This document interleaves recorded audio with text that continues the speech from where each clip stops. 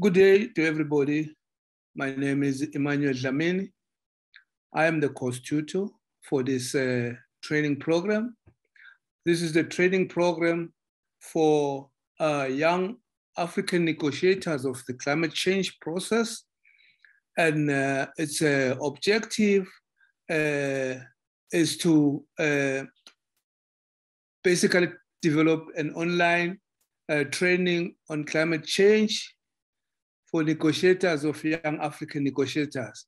And we will be focusing mainly on two themes. The first theme will be structures of the conference of the parties, bearing in mind that there are now 3 treaties that are now being undertaken in the meetings. There's the conference of the parties, there's the conference of the parties meeting as the parties of the Kyoto Protocol, and there's a conference of the parties meeting as parties of the Paris Agreement.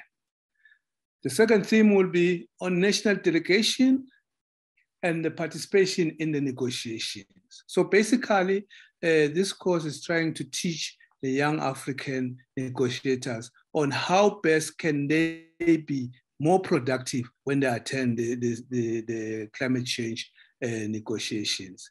And what is it that they will need to know as they are attending the climate change negotiation. Out of this course, we will expect that participants should be able to define what is climate system, which includes the climate, the greenhouse gas, global warming, the effects of climate change.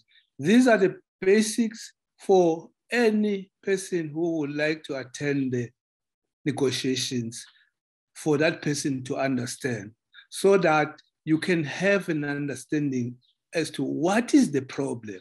Why are so many governments meeting together to discuss, to find a solution to the climate problem? We will then explain, so briefly, the history. The participants should be able to understand where are we coming from with these issues? And then how is these issues framed in the texts of the convention, the Kyoto Protocol, and the Paris Agreement. We see from this that the text, the way it's structured, it's such that it's got sections. There's the preamble sections, the principles, and the areas or the elements that are negotiated mainly.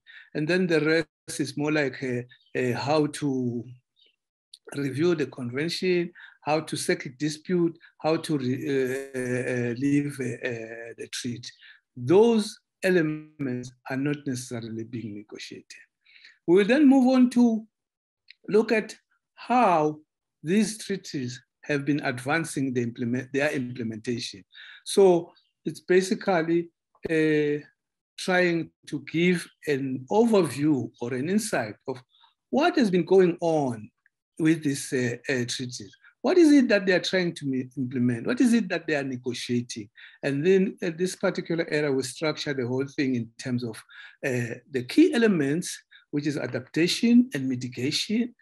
Now we've also got loss and damage as well in. And then we look into the means of implementation, which is basically finance, technology, and capacity building. There's also research and systematic observation.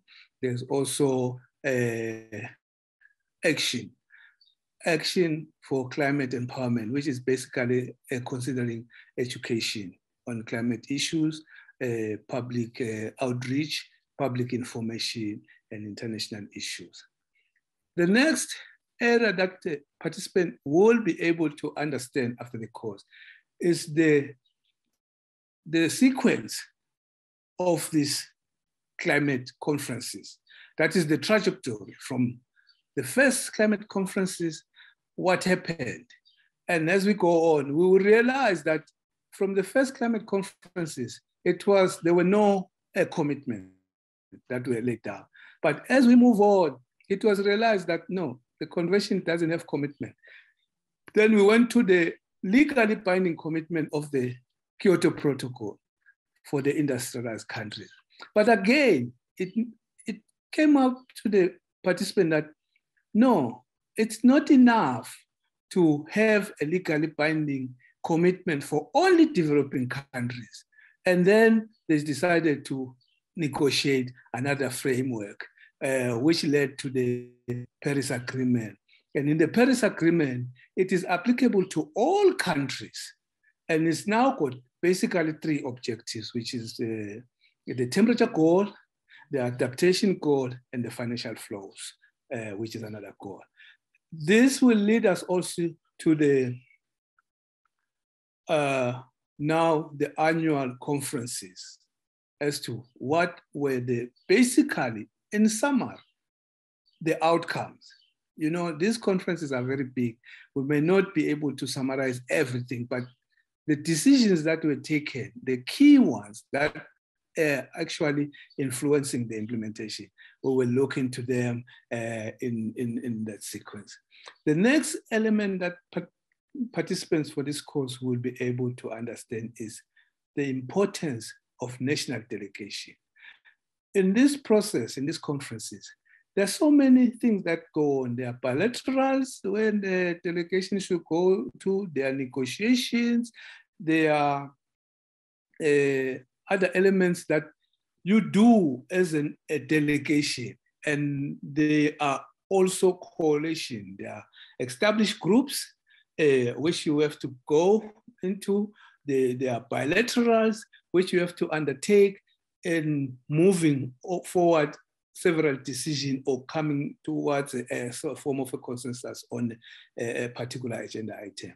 Now, it is important for the national delegates to understand these kind of groupings because they normally take the whole day. They start in the morning and they will take the whole day. And it's important to know which are the coalitions or group that you might belong to.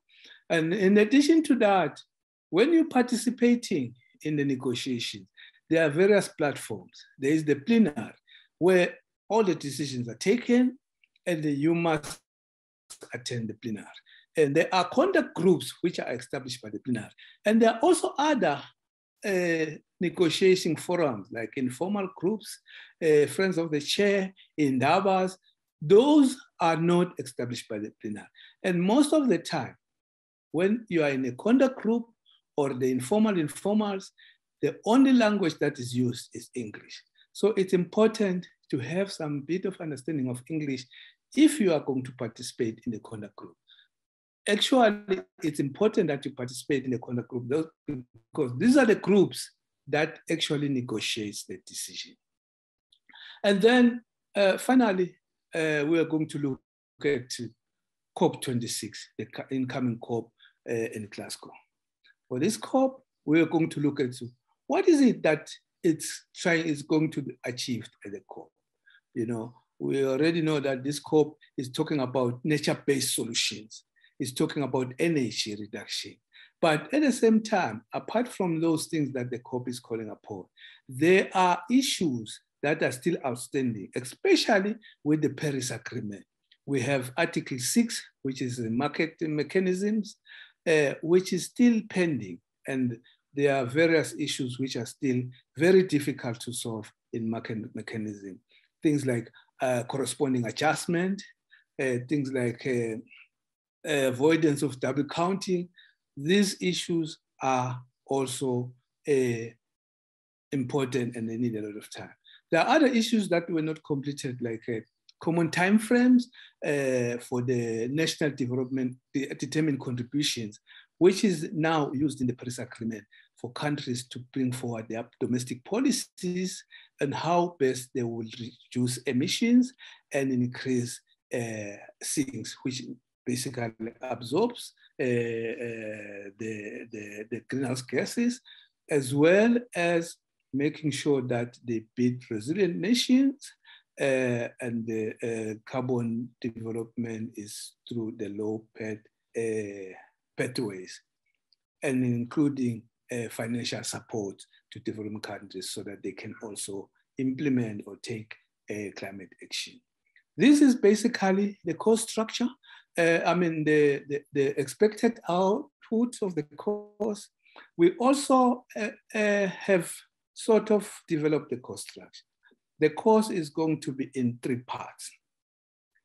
There will be, the first part will be on module 1 and 2, Basically, module 1 and 2 is talking about the climate system, and the second one is talking about the overview, which is the overview of the treaties as to how were they developed, including the history. That will be the first course. The second part of the course will involve now the actual implementation, which will be module 3. What is it that is implemented? What is it that is negotiated to implement? Here we talk about the progress, tracking progress. We talk about transparency. We talk about research. We talk about the roles of the non-state actors. This is the group that normally is not involved in the negotiations, like the business group, the NGOs, the civil society. But it has been seen that it is important that they also come into the play if we are going to increase ambitions to reduce emissions and as well as adapt to the impacts of climate change. Then the module 4, which is for the second part, talks about how this convention has been progressing. So in simple terms, the trajectory of the UNFCCC process, starting from Convention 1 up to Convention 26, which is the Glasgow. We are going to, that chapter, that module gives basically the outcomes of each particular conference, not in details, but to give the view. And we also highlight those conferences which were viewed as major conferences because they were expected to take decisions that will help the governments implement the convention. Such decisions as the Kyoto Protocol, the Copenhagen COP, where it was expected that a decision will be taken for the second commitment period, as well as the Paris Agreement. These are the conferences, the climate change conferences, which are probably could be said that they have been the major conferences. And then as we move on, we will go to the last part, the third part of the training. The third part of the training involves the national delegation. This is where you have to understand that as a national delegation, what is it that you are expected to do apart from the negotiations? You are involved in the negotiation, but you also have to work within the groups. You have to conduct bilateral. You have to take informal consultations.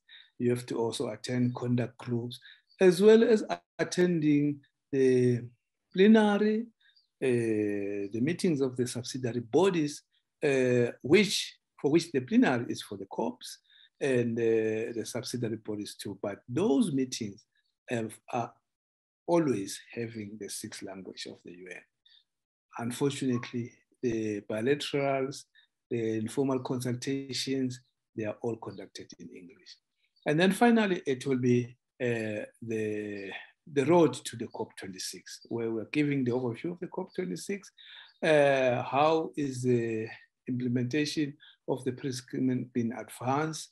We're also going to give a brief overview of the African position, the African Group of Nations position in this particular COP. Now, for each stage, like I said, the stage 1, stage 2, stage 3, for each stage, there will be questions. So for each module, we'll have 20 questions. So it means for stage 1, which has got 2 modules, module 1 and 2, there are 40 questions. Participants are expected to attempt all the questions before they can move to the next stage, which is module 3 and 4. And after attempting module 3 and 4, they will have to also take the 40 questions and then move to module 5 and 6. The way the course is structured is such that the first week, you will be only doing module 1 and 2, which is the first stage. And then the second week, it will be module 3 and 4. And then the third week, it will be module 5 and 6. So the course is for a period of roughly 3 weeks, which is basically 5 working days, which is Monday to Friday. During that time, myself as a course tutor, I will be available, but only on emails and probably WhatsApp, where there are needs for further clarification. So during the entire course, I'll be available. Now, at the end of the course, participants will take an exam. Now, this is an exam for participation.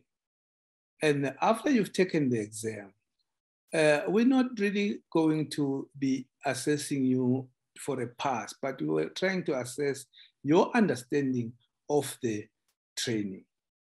And once you have written the exams and submitted it, it will be marked, and then you will be given an attendance certificate. The marking does not affect you. The marking is for myself to see if there was any understanding in the course. And then after the exams, participants will be expected to fill up a survey. Now, this survey is mainly for you to tell the tutor if the course was suitable, if the course was good, what can be done in the course? Does this course need to be done again? Was I good? Or what is it that you would like me to improve as I give you the course? So basically, this is how the course is structured. And when you are registering the course, there will be a question where you will be filling. Basically, this is more like trying to get your biography, which is your name, your title, you working, your sex, how do you get to know this course? You know, are you a negotiator? Are you an academician? Because this course is suitable for anybody who is new to this process. This process, they are very difficult to understand, the climate change process. It might take you years before you understand as to what's going on. For instance, there are a lot of acronyms used in climate change.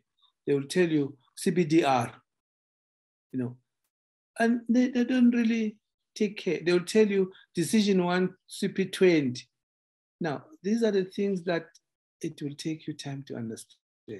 And from this course, you should be able to read a decision quickly and understand what is this decision is all about. So I thank you very much for listening, and I wish all the participants good luck. I hope this course will be very much useful to your training and understanding, and I hope that you will find it very much beneficial for you as you continue being a climate change negotiator. Thank you very much.